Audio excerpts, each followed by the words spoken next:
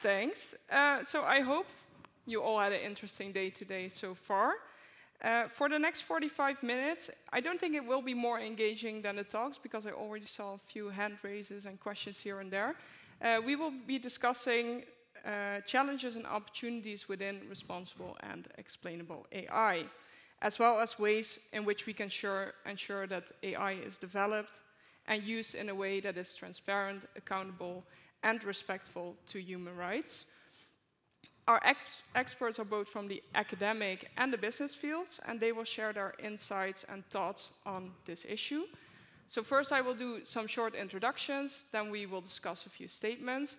And if you have any questions at all, keep them in your brain, save them till the end, because there will be a question round in which you will have the opportunity to actually ask your questions to our panel members.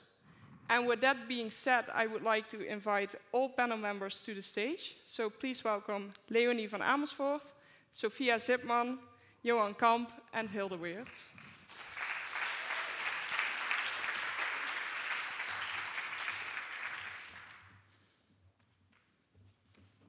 Welcome.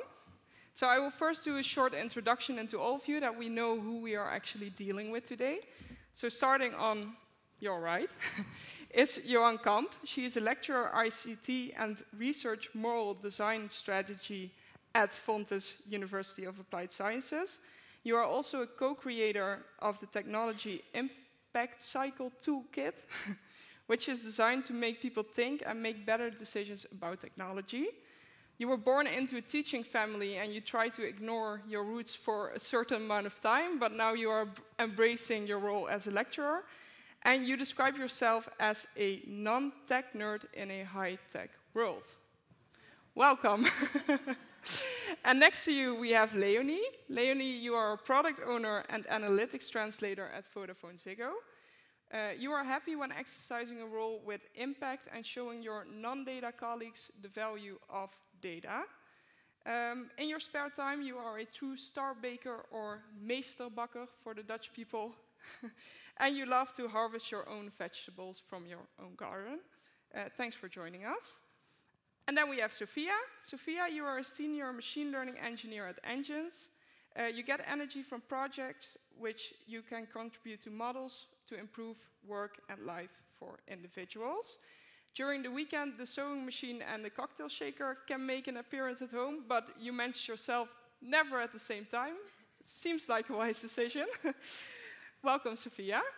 And last but definitely not least is Hilde Weerts. Hilde, you are an artificial intelligence engineer at Eindhoven University of Technology. Your personal mission is to contribute to the use of machine learning in a responsible way and to prevent the least influential people to get screwed over, basically, while the bigger, more influential parties profit from technology. You describe yourself as a serial hobby hopper, from making music to Krav Maga to embroidery, baking bread, basically anything goes. Welcome, Hilde. So now that we know everyone shortly, I want to go back to the start and go back to Johan. So back to the Impact Cycle Toolkit. You focus on using technology in a responsible manner. And I would like to ask you to actually tell the audience what it is that the Cycle Toolkit does, but also what you do as a lecturer, in short. Okay. As a lecturer in IT, I saw that my students, most of the times, just want to make some funky stuff. And they do that, and they think, well, if all the technical parts are correct, if the bugs are out, if the product is looking fine, the buttons are on the right spots, then I can launch it into society. And that was when we and a couple of colleagues thought, well, is this sustainable? Can we do this? Or do we have to think about the impact of this technology on society? And do we have to think about ethics? So we started with philosophers. We thought this is quite interesting, and I think Hilde can say something about that next. But it was not very practical for my kind of students. So we developed a toolkit with a lot of questions about the technical part of technology, but also about the societal part of technology. Well, that basically already answers my question. What are some issues within Fair AI? And you already mentioned that they need to look more at, for example, the ethics and not only the development and the deployment. And going to Hilde then, you already made the bridge for me. Hilde, you have a similar mission. So you are a big advocate, as you told me, of using machine learning in a responsible way. And for you the same, could you please tell everyone what it is that you do, and also discuss what is an issue concerning Fair AI that you see? Yes. So I'm Hilde Weerts. I'm an AI engineer at Eindhoven University of Technology. And I do a lot of different things. Like, I'm not just a serial hobby hopper, but also in my work, I tend to take on a lot of different tasks. But I teach a bachelor's course on responsible AI at the university. I am also a maintainer of an open source software library called Fairlearn, which is primarily aimed at fairness aware machine learning. And I also like to do research whenever all those other tasks have been done. And there I really try to focus on trying to take an interdisciplinary perspective on machine learning. So my background is still primarily in computer science, but I make attempts at collaborating with ethicists, legal experts, human technology interaction, all different types of fields, because I really truly believe that's the only way in which we can actually make things happen in the real world. So, yeah. Perfect. Sounds very good what you're actually doing. Then, of course, you can't see them separately, explainable and responsible AI, but my assumption, what I got from everyone, is that the outside people, so Jan and Linda, are more on the responsible AI, and Sophia and Leonie are more on the explainable AI. So if I could go to Leonie, could you also give a short introduction in the work that you do, and maybe tell our audience what you do to make AI explainable? So how do you explain what is happening in the black box that is AI? Okay, yes, sure. Hi, I'm Leonie. I work as a product owner and analytics translator at Vodafone Ziggo, and my team, I have 6 data scientists in my team and 2 big data engineers, and they also like to build cool stuff. But my role is really to get the cool stuff our way, the cool projects, but also talk to the business about what they really need, to ask the question behind the question, and make sure that the cool stuff that we build is actually used and implemented by the business, is accepted by the business. The business users are engaged into really using the numbers or the things that we make.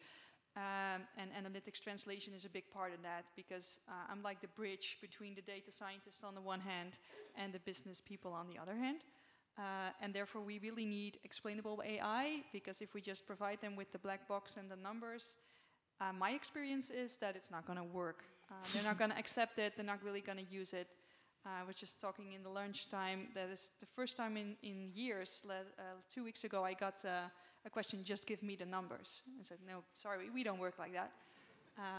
So yeah, it's a really big part of my job to make sure that people understand what we build, and also we engage with the business continuously to make sure that we build something that they will actually use and understand. Sounds good. I'm actually impressed. Then moving on to Sophia, you are also a translator between the client and developer. Could you tell us a bit about your work at Engines, and also how you translate what the developers do to the client? Because I can imagine that's pretty tough. Yeah, sure. Maybe just first what Engines does, because we're a small machine learning consultancy and highly specialized in operational AI, so really like putting it to use, putting it to practice, way beyond the POC or the MVP. And what you say, indeed, I do translate, but that's because I speak both languages. I'm also an engineer myself. I know what it is to write those codes, and I know what it feels like to be misunderstood by the business. And that's also where explainable AI comes in. I mean, the people who are familiar with the field most likely know about the techniques like the SHEP, the limes, the anchors. But just taking all the other people, taking everyone who is part of the process into account during the process. So not just explaining the model, but also explaining the impacts of the model, explaining the data sources that the model runs on, are all part of explainable AI. And that is what I do, make sure that happens. I like the saying, I talk both languages. Okay, so I want to round up the introduction and move on to our first statement of the day, which is governance versus innovation. How can we regulate and promote innovation in AI? Because we know that AI is already used to solve a lot of complex problems, but we also know it doesn't come without any risk. So if we implement innovative AI into society, there's a high chance of job loss, breach of privacy, security issues, etc. But we do see that management and governance want to push for fast development and fast deployment because that's money, but they also have to keep in mind things like ethics and responsible AI. So my question is there a way that responsible and innovative AI can actually live side by side? However, before going to the panel members, because I always see that someone is eager to say something about it, I first want to see what our audience thinks today. So I would like to ask everyone to raise their hand if you agree with the statement, innovation is more important than regulation of standards like ethics and responsibility. Ooh. I see a few hands that actually think that innovation is more important than regulation. It's only one. If you just start thinking about what's not possible, then you cannot innovate anymore. They produce stuff. So please innovate, and then if you have 10 ideas, you can check it, and then 3 billion stay over. Yeah, I will. I don't know if everyone heard it, but I will repeat it. What was said, if I was correct, is that we only think about the problems of innovating, basically. So that we look at the regulations, we stop innovating. So we can come up with 10 innovative ideas, then look at what is possible in terms of ethics and responsibility, and move on with the few innovations that are actually good for society, for example. Yeah? Perfect, thanks. Then I would like to actually ask Hilde about her opinion, because she's very eager. Sorry. Go ahead. I have many opinions that I love to share. No. So this statement really struck me a bit because it's kind of like the idea of innovation usually is that you progress to something, right? But if you do not take into account any responsible aspects of that, like what are we progressing towards? And we already had a little conversation about that before, but like the big question is, what are you actually optimizing for? If we do not take into account ethics, is that a world that we would like to build? Like, I think I can imagine that to some extent it's good to have room, you know, to explore different ideas, but still I believe in the core we need to make sure that we take into account other values than just money. Okay, okay.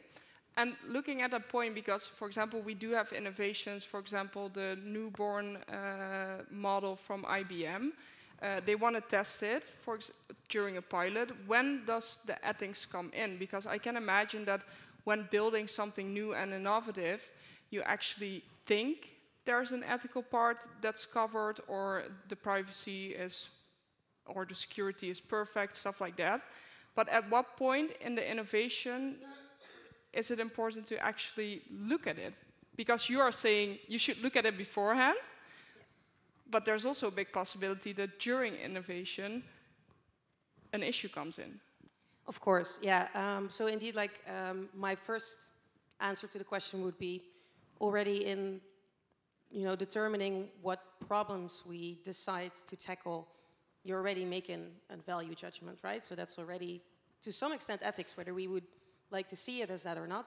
But then along the way, I think like every step of the process, you should take into account ethics, like starting from the problem formulation, starting from defining like what are the key performance indicators, translating those to technical metrics, et cetera, like the whole process.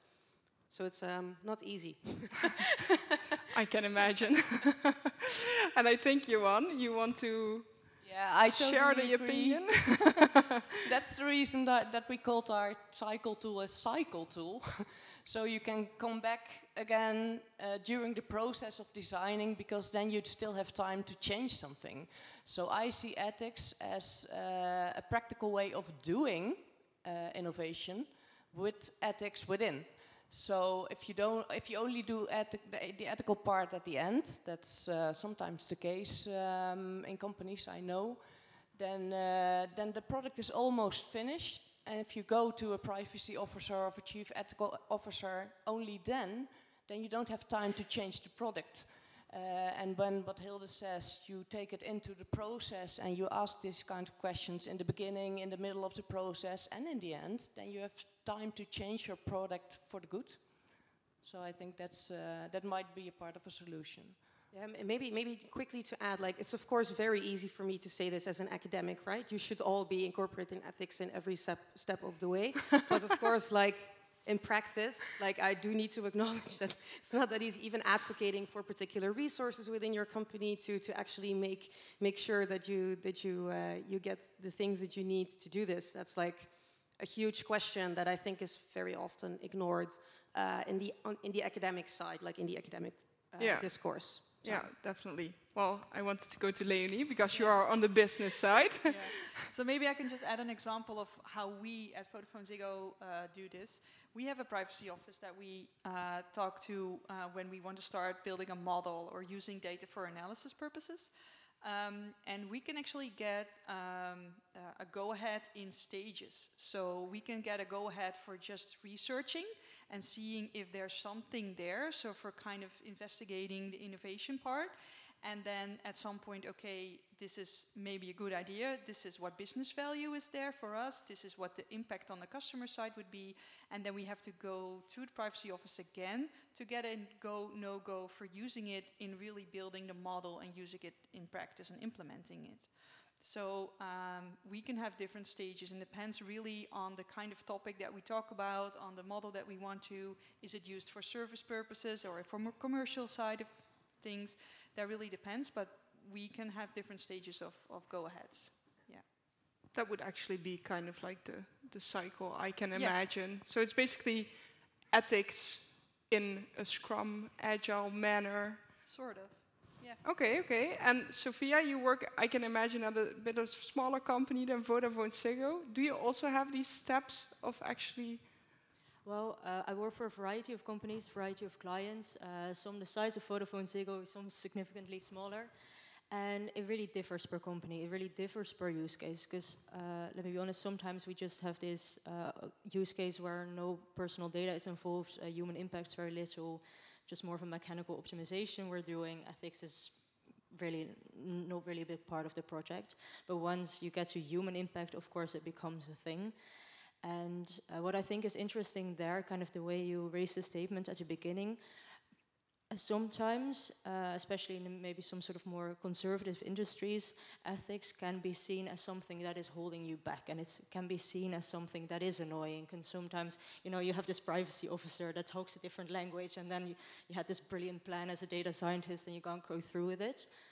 But just like Hilde said, in the end, you're optimizing for something, and both the ethics and the innovation are working towards that. So I really see it as a case where you have to manage everything, like all stakeholders involved properly, and really let them see the value of it. Because in the end, companies, they also don't want to make mistakes, especially not when it's like human impact, right?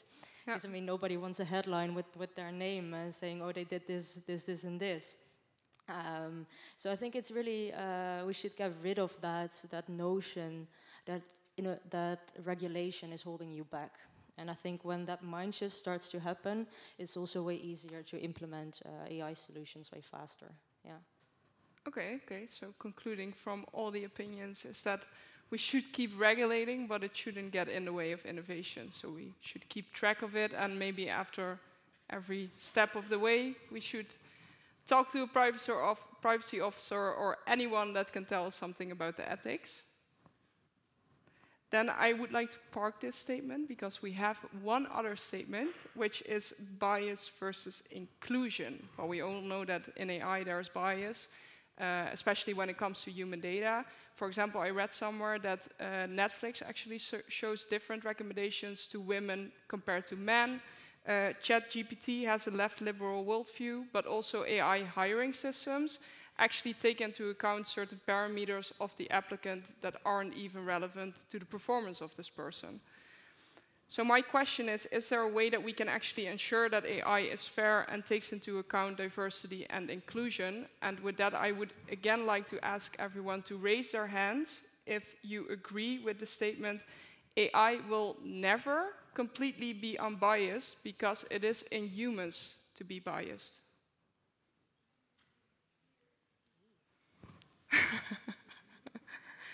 That's a lot of hands. That was actually what I was expecting. So I also saw, I think, almost all the hands raised from our panel members. Going to Leonie, starting with you. Do you agree as well that we can't really create unbiased AI because it's in human nature, it's already within the society? Yes, I do. I think you can try to collect as much diversity in data and also in the people that are building models to limit it as much as possible. But I think you can never not have bias. And is there a way that we can limit the bias? How would you do that? Well, I prefer a diverse team. So both female and males in my team, but also I have people from the Netherlands and people from outside the Netherlands. With different kind of backgrounds, some in software engineering, some in data science. We try to combine that, and also if I have discussions with the business, of course they have a different background because they are not in data. But we try to make sure that we have a lot of different voices at the table. But still then, even with good intentions, bias or even GDPR issues can arise. Just because you have to challenge each other on it. But yeah, everybody have the best ideas and the goodwill to do things. It happens. Yeah. And Johan, do you see certain examples within, for example, your students, where they don't take into account bias within natural data? Well, they tend to overlook bias because they are in a bubble of typically people from 20 to 28 years, so they typically see that as a user perspective. So it's a good idea to have more people engaged, more people from other backgrounds and other countries, other age groups also. Might give you some very good insights if you ask your neighbor who is not very digital savvy. But if you see the data perspective, there's something else. I think we should see this problem as an ecosystem problem, because it's also, data is always about history. It's historical data that you predict the future with. That's something different than saying what kind of future do we want to have and then scale the data upon that predicted future. So that might be an issue also. And it's very difficult to know. But to give you an example, some of the women here might get less invites for a new job than your male peers. And you can say that's bias, that's a problem. It can also be that targeting women of your age is more expensive on Instagram or LinkedIn than targeting men of the same age. And that's not because of the way that the target group is for labor, but that is because a lot of cosmetic products are sold to young women. So that market is so big that it influences other things in society. So I think we should look at the whole ecosystem and everything that's surrounding it to tackle the problems, and that might be quite difficult. Okay, so we should change the historical data to make sure that what comes out of an AI model isn't biased? Is that the correct takeaway? We should change the data into what we want for society. Yeah, exactly. Okay. Hilde? Yeah, it's a bit of a difficult question, of course, but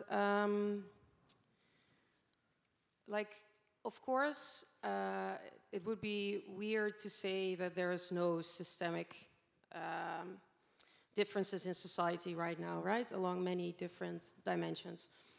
So, of course, that type of biases, like bias is a very broad term, so it could mean many different things, but let's just say that we talk about that type of bias.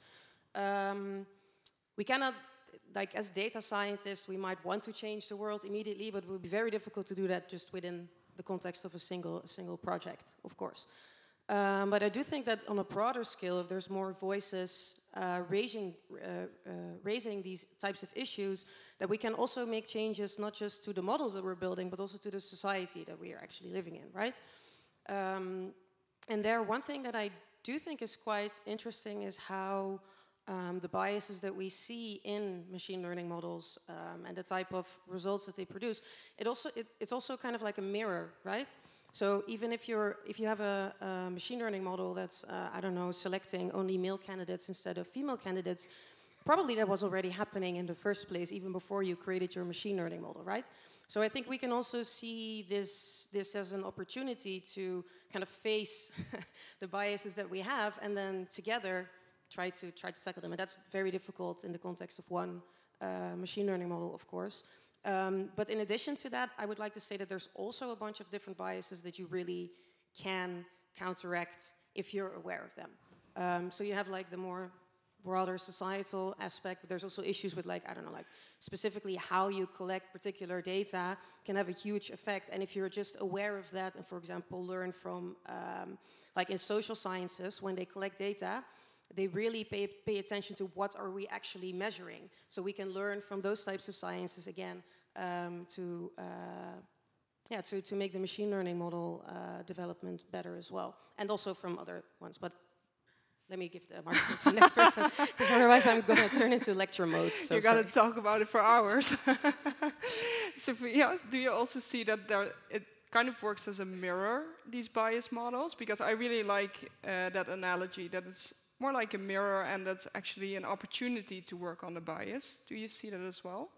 Yeah, most definitely. The thing, like in my work, especially like from the consulting side, right? I'm always optimizing for something, and sometimes when it has a very high human impact, you want to be aware of certain biases, and you might want to correct for them.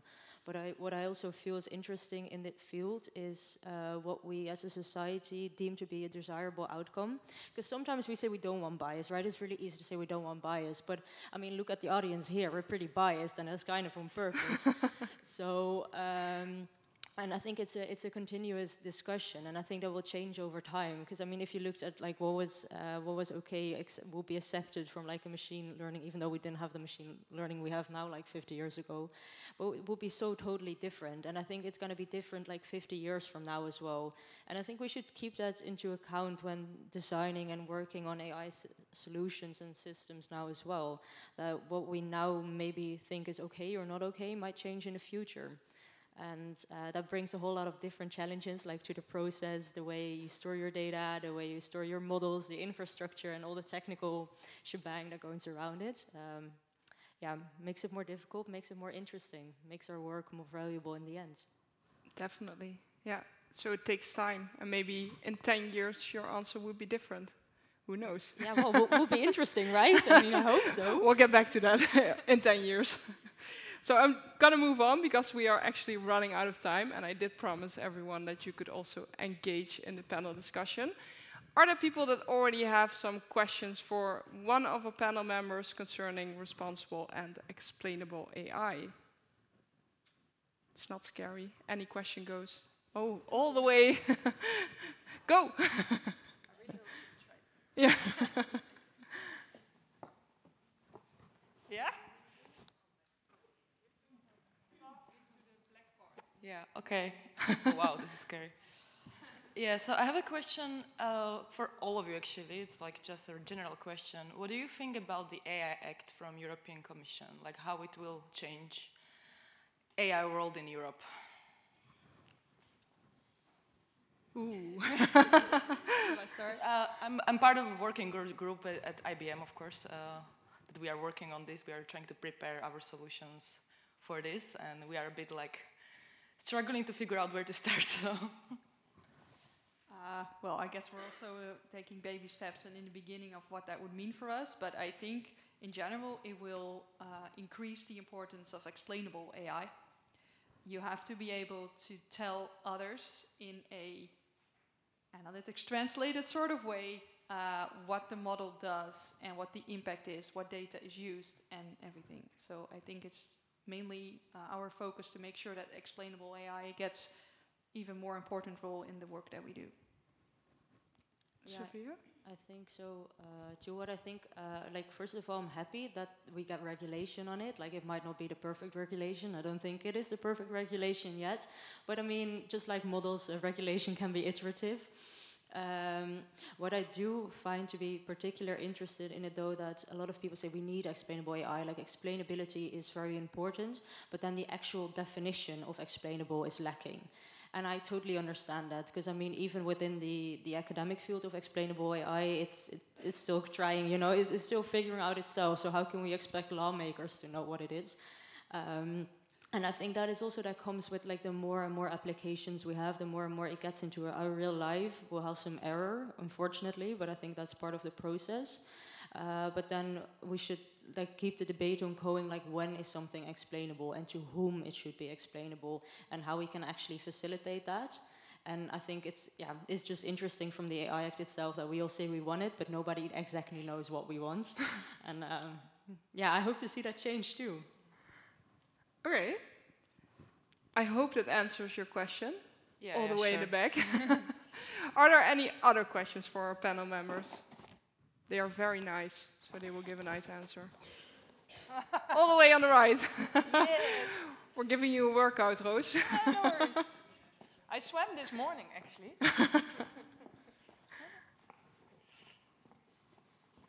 Yeah. Great. Okay, so I've got a specific question for Sophia. So, as a data science consultancy company, do you ever face like a conflict of interest where you would like to do the ethically right thing, but then pointing out something which is wrong in the pipeline of your actual customer might actually like hurt your sales? So, can you comment on that?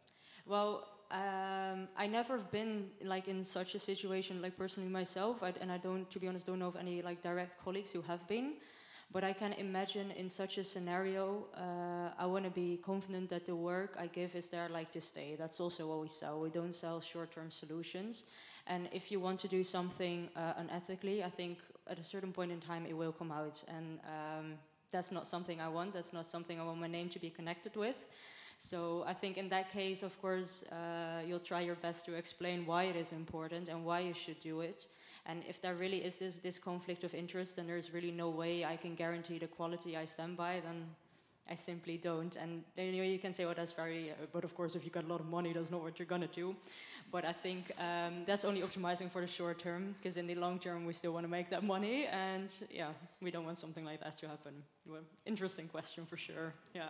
All right. Good question. Any other questions? I have time for one final question. In the front we have one, and also in the middle. Yeah, you get to choose. So. Well, if they are short ones, we can fit them in both. Yeah, I think so, yes. Yeah, definitely. Don't ask it. So my question is quite simple. It was also addressed in the beginning, innovation versus regulation, right? If you look to the US, they probably have a lot less regulation. We also have way more innovation than we do here, especially around AI.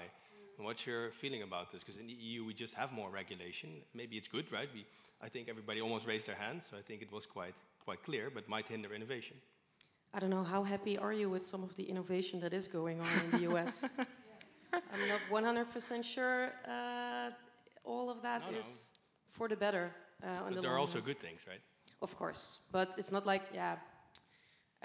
It's hard to say because we don't have the counterfactual, right? If they would have, maybe they're just super innovative by nature, you know. It's a bit hard to answer. But yeah, in my view, it's still what I really like, and I think the GDPR is actually a great example of that. Is that you can see that regulation, even when it's not perfect, like GDPR, there's many issues with that. But you can really see how it has changed the data landscape over the past few years, not only in the European Union, but also across other places, especially also in the US. So I really do hope that the AI Act, even though it's definitely not perfect, and I have opinions about that as well, but that it can also, I don't know, just give a good example. Let's just put it like that. If I can give a short business point of view, what we try to do is build the innovative ideas, build them, do research beforehand, and then go to both our privacy office and our business partners to say, okay, we think this is a good idea, we can show it with numbers, but we need more data to really get it, and then we get consent from our customers to use their data. So we're thinking in different ways of, okay, how can we ask the customer for more data? What do we propose for them? What's in it for them to make sure that they understand what they're saying yes to? But those are kind of thoughts that we are having into getting more data that is a little bit more sensitive, but also make sure that we can keep innovating in creating better customer experience for our customers. Maybe to add a little bit to that, I really love your example because what I like about it is that you emphasize more the idea behind the law and then the questions that it raises rather than like seeing it as just a compliance checklist, which I think is amazing. So good job. Thanks. Real quick, in the middle. That's right. Yeah. Yeah, my question is whether the panelists believe that explainable AI is really necessary for the development of responsible AI. So I can imagine in the future when we maybe get better at evaluating systems beyond simple performance metrics, but also looking at human-machine task performance, quantifying fairness and biases. Is it in that stage, do you believe explainability is a necessity for responsible AI, or do you see a future where we can go without explainability? Ooh, that's an interesting thing. I do have two little anecdotes. I think generally speaking, yes, it's a necessity. Because I see that in projects as well, a lot of the machine learning applications we make are there to support humans. And then the entire system benefits from an explainer that is tailored towards those users. But we once also had a project where we faced a lot of resistance from the people where the machine learning model was supposed to help them. A lot of management, an explainer for them as well. And they used the explainer very intensively at the beginning, and then at a certain point they were like, okay, I trust the model. And then they just never looked at the explainer because the trust was there. So I think there are certain use cases where it's more present in certain parts of the process for sure, but I think generally speaking, yeah, of course we need it. I mean, look at the colleagues you're working with, right? How often do you ask them why they did what they did? And I think you want to do the same with systems that are working with you.